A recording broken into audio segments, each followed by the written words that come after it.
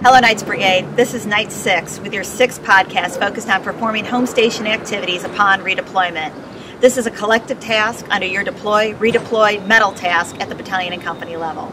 First and foremost, job well done on your work during the trifecta exercises over the last 44 days. Sabre Strike, Swift Response, and Anaconda 16 had the brigade executing over 140 distribution missions, delivering over 2,000 tons of food and water, over 500 containers, 350 trucks on the road simultaneously across 6 countries, and about 68,000 miles, and that was just one of the 22 companies inside the brigade. But it's important now as we redeploy to think about directing home station activities to reset the brigade and remain ready. Today I have with me Sergeant Robinson Gray, and she's going to talk to us about how her preparation in Poland set the conditions for redeployment activities here in Baumholder. Sergeant Robinson Gray. Yes. To prepare for a redeployment, we made sure that all of our equipment was inventoried, cleaned, and packed and ready for a smooth transition back to Baumholder. Oh, wonderful.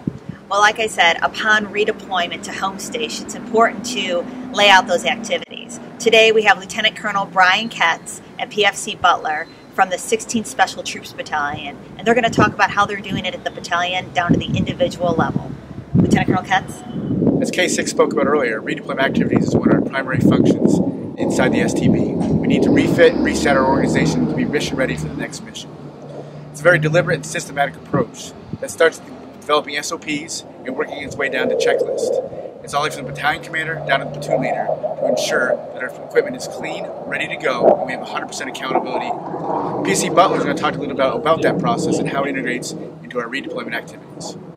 Yes, sir. My name is PFC Antonio Butler from Michigan. I'm a 42 Alpha for the 16th STB HAC.